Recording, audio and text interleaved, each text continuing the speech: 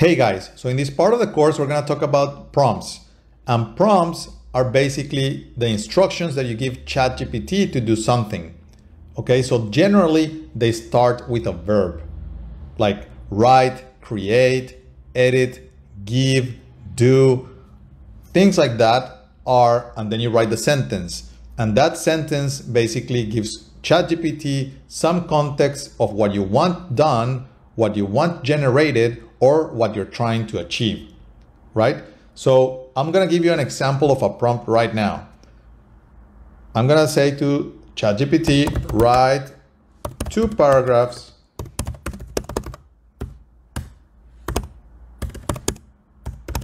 about climate change. Now, prompts can be high level, or they can also be more specific. Write 2 paragraphs about climate change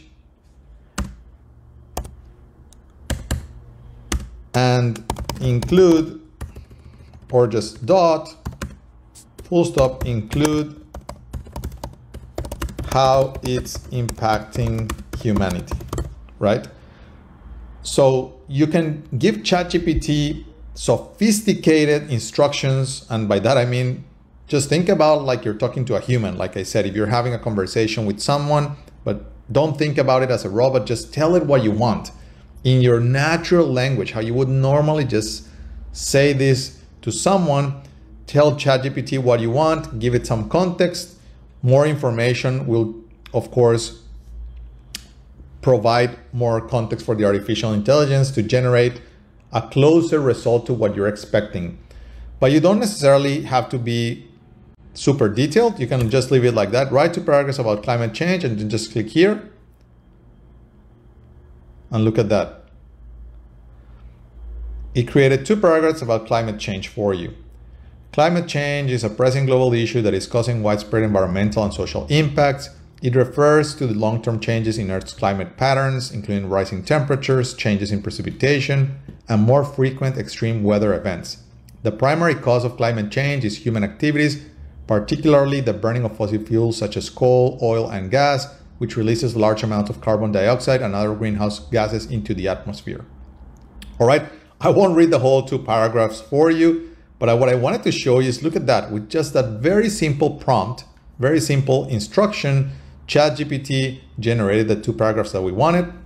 You will notice a couple of things now that we've generated this content from ChatGPT. Is you can copy it by just clicking here, copy. So it's just copied this text for you. You can go to Word and just paste it,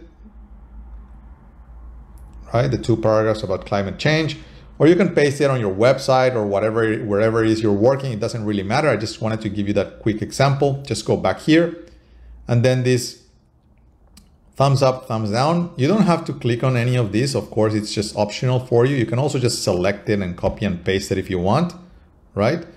And you can select just parts of it if you wanted to. Again, I'm just showing you here a couple of buttons just because I want you to be aware of them. There's a little arrow here. If you click on that, it'll just take you to the bottom of the content, or you can just simply scroll.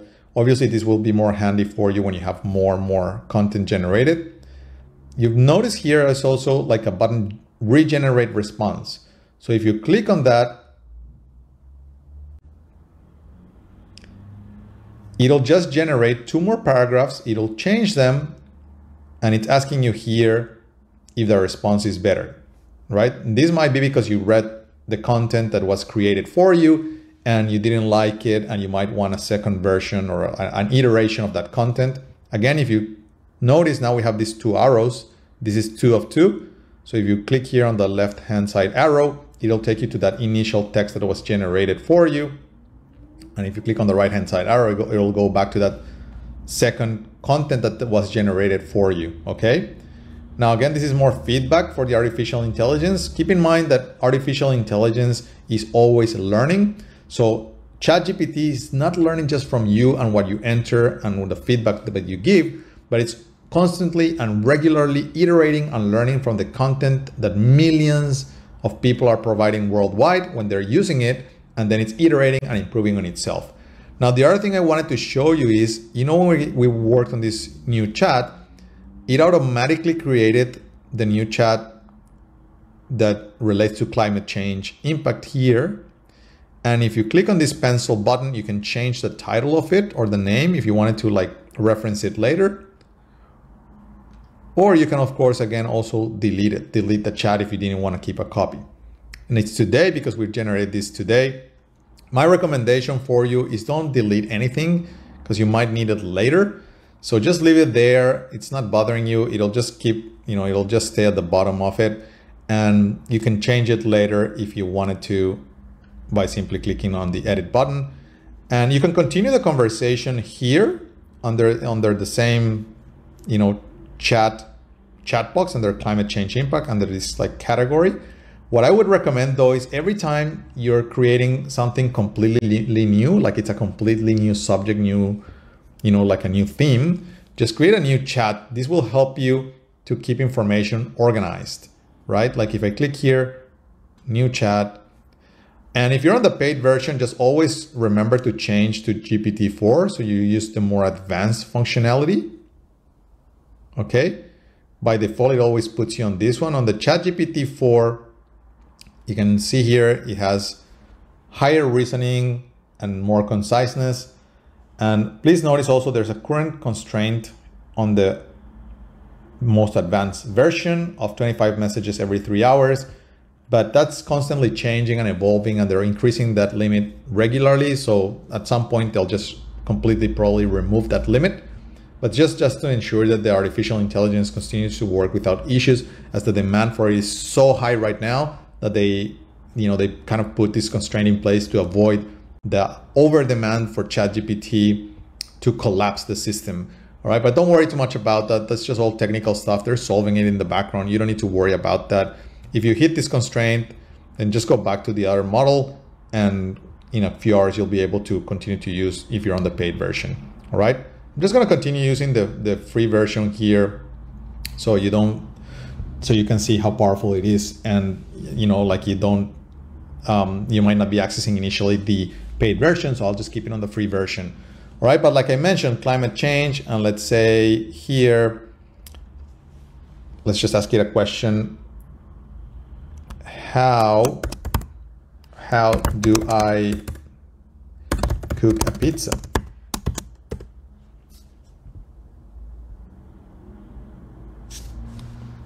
Look at that.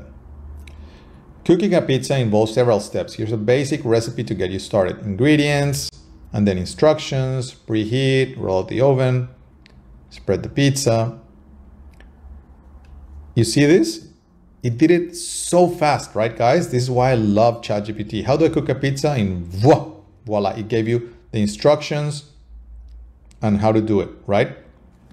Great.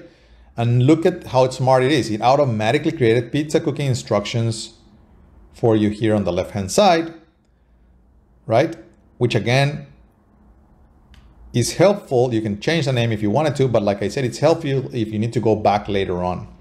Now, the other thing is, like I said, because climate change and pizza are two very different topics, that's why I recommended to you to create like a new one. And that's what I would continue to recommend for you. Because you could continue to ask it questions below about different topics, and it's just going to continue answering it, but it'll just all be under this kind of like chat message, right?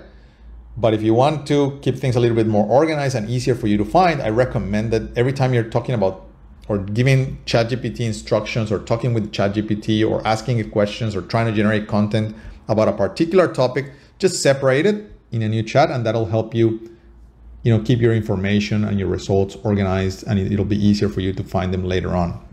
Now, they don't have right now, as you can see, like any particular like search functionality for your historical chat messages, but I'm sure they're going to be adding that pretty soon. It's just like a natural consequence that they will add a search functionality for your historical data. They'll do that at some point.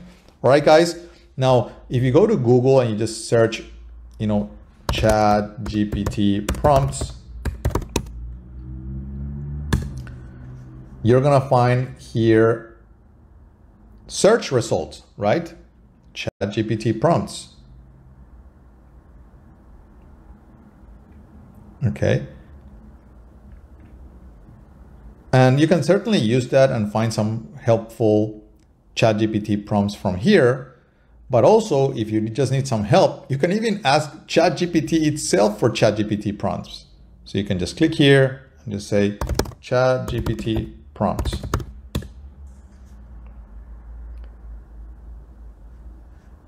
Sure, what topic would you like to explore or discuss today? I'm just gonna delete this, or I'm just gonna put here ChatGPT prompts with an S. I just want to say if I did plural, it changed the result. It did, right? See that?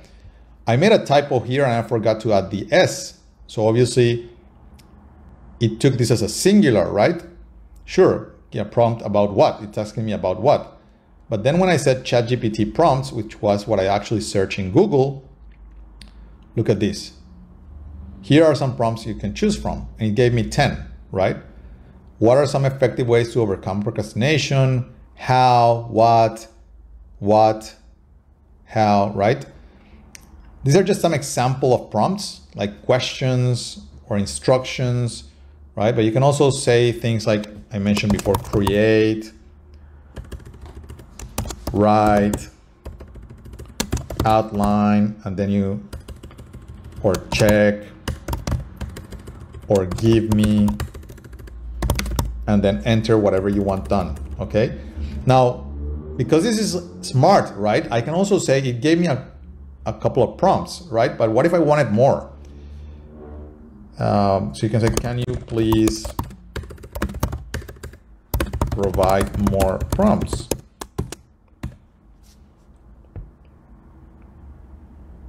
And look at that. It gave you 10 more prompts. Of course, here are some prompts for you.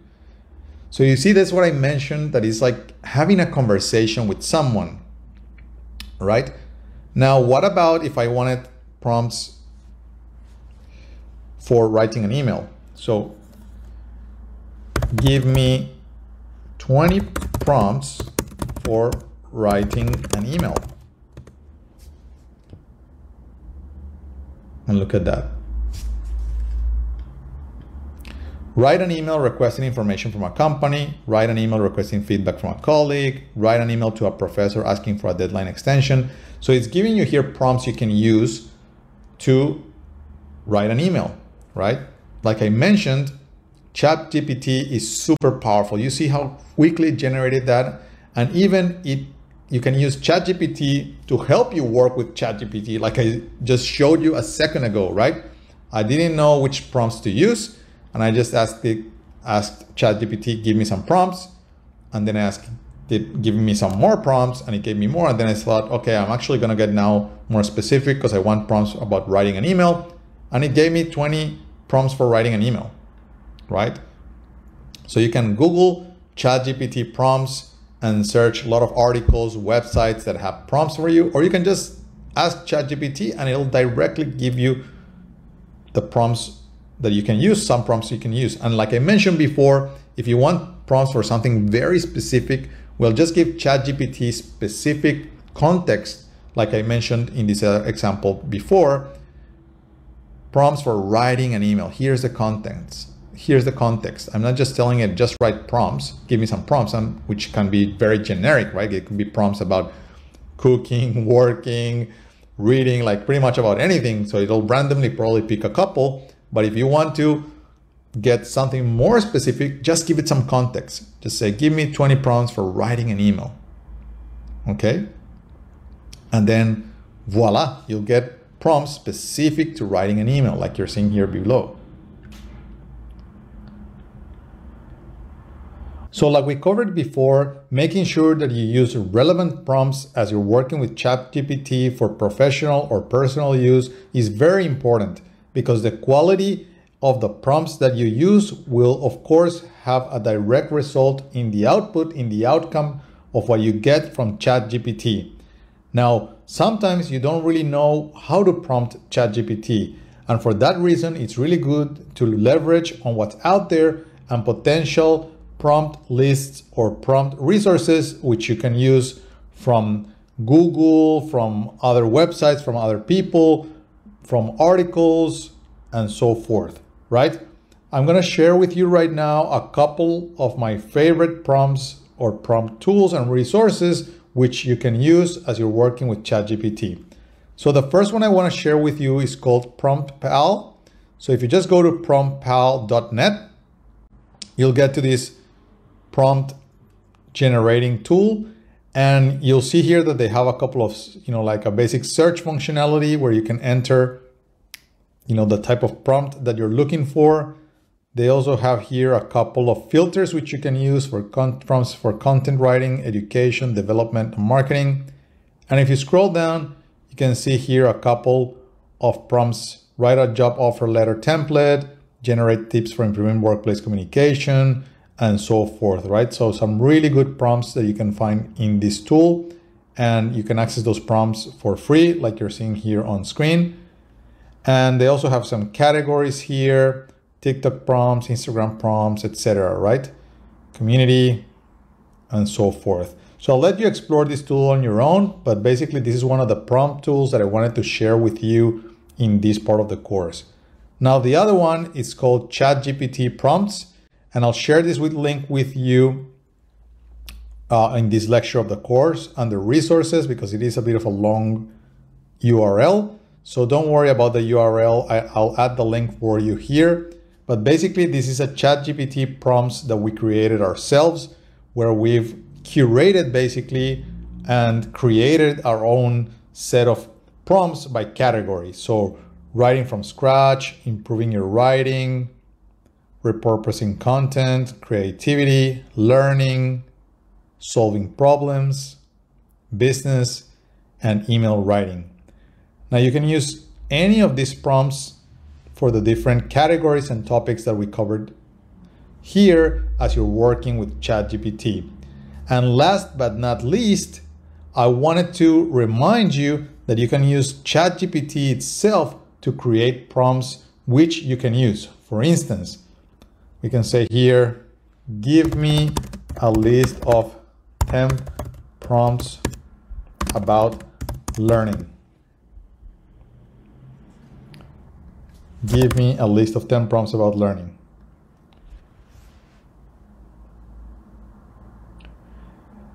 And ChatGPT just generated a couple of prompts for you. What are some effective learning strategies that you have used in the past, and how have they helped you? How do you approach learning material or concepts that you find difficult or intimidating? What are some of the ways to overcome obstacles or challenges in the learning process? And so forth. I'm not going to read all of this, but like I mentioned before, you can easily generate prompts right here from ChatGPT that can help you as you're working with ChatGPT itself. Isn't that incredible? You can use ChatGPT to work with ChatGPT like you just saw a moment ago. Now, just to recap quickly, you can use ChatGPT itself to generate prompts. You can, of course, go to google.com and just Google, free prompts for ChatGPT. And you'll get a ton of prompts, websites, and resources which you can use. And we covered Prompt Pal as well, and our very own ChatGPT prompts. And I'll share this URL with you guys so you can leverage on the ChatGPT prompts that we have curated and also created ourselves to work with ChatGPT. And in a moment, when we're going to the use cases and different real world examples of ChatGPT and harnessing the power of ChatGPT for productivity in your personal projects, for yourself, and for your business, we're gonna go into some of these prompts that we have covered here, and we're gonna create a couple of examples for you with specific use cases so you can see how ChatGPT works in real life and in practice, and you can use that and leverage for your own work or for your personal projects. All right, guys, I'm glad that you learned how to use prompts, what they are, and where you can get them so you can work with ChatGPT and get the best outcome. I'll see you on the next one. Cheers. Bye.